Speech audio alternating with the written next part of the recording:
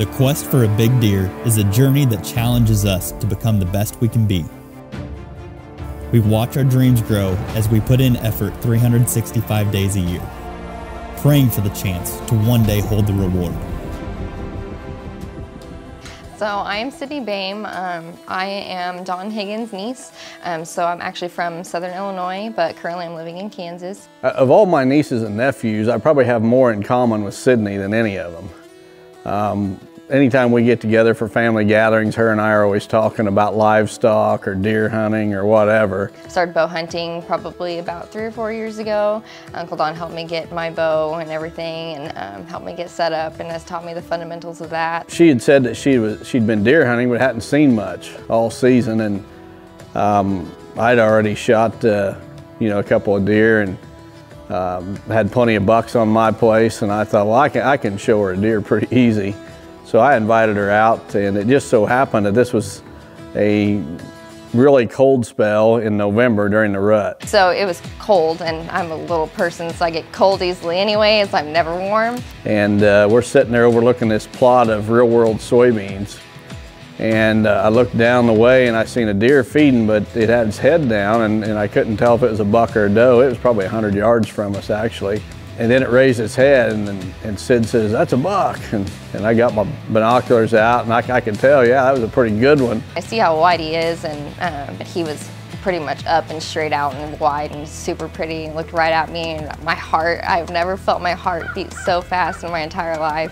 I just got the shakes. Like, I've heard people talk about the shakes, but I never had them. These are my first experiences.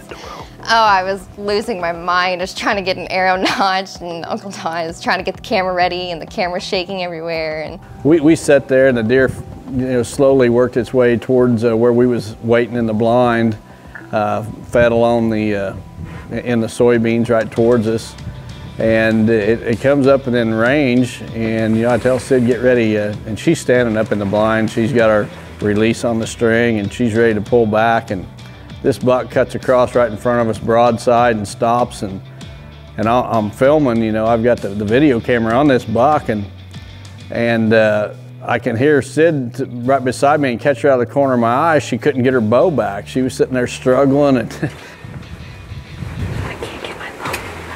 I was so nervous and cold and bundled up, I couldn't get my bow pulled back.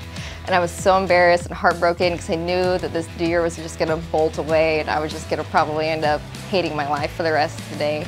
I tried to pull my bow back. I'm pretty sure I pulled it back once, and then I was too weak and it let loose once. But then I was like, you know what? He's still standing there. He's still looking at me. If I don't pull back one more time, I'm gonna hate myself. So I don't know whether to keep filming this buck or to set the camera down and help her get the string back. And finally she pointed it towards the sky, and she got her back and she settled down. So I focused back on the deer, and I thought, as I'm sitting there filming, I'm thinking, there's no way she's hitting this deer.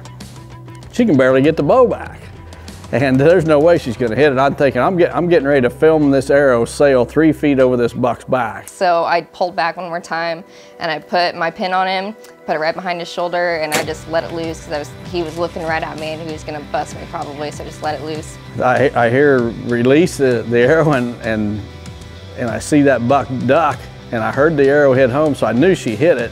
And he took off on a death run down along the edge of the soybeans, and he cut back into the real-world switchgrass.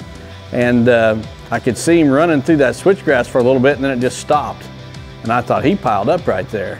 When I finally realized that he's out there in that switchgrass and he's down, I was ready to get back out there. I was like, when are we going out? When are we going out? When are we going out? And Uncle Don's like, give it some time. It was pretty gratifying to see her shoot her first buck.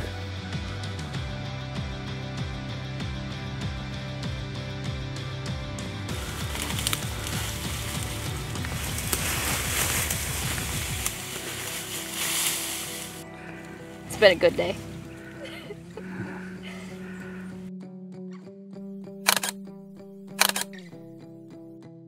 The best food plots, the best bedding cover, the best mineral, the best feed. At Real World, we do what it takes to be the very best.